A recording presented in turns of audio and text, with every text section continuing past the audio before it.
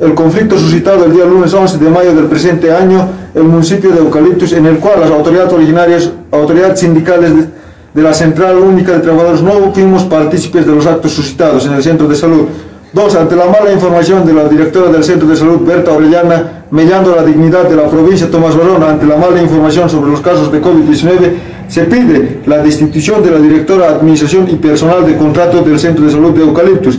A la vez se deberá realizar contrataciones de personal permanente pertenecientes a la provincia de Tomás Barón con prioridad y no de otras jurisdicciones. 3.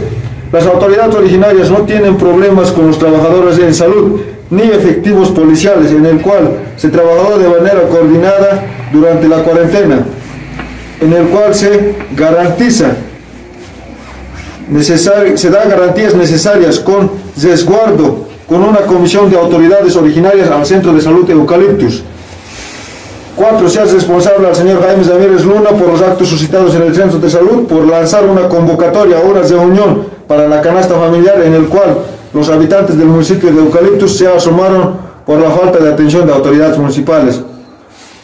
5. Las autoridades originarias sindicales de las comunidades no firmarán ninguna garantía en conjunto con las autoridades municipales ni autoridades OTB, ya que no cuentan con respaldo de sus bases ni la credibilidad correspondiente, en el cual las autoridades deberán convocar a los sectores pertenecientes a la capital de Eucaliptus, como ser transportistas, cooperativas, comerciantes e instituciones vivas.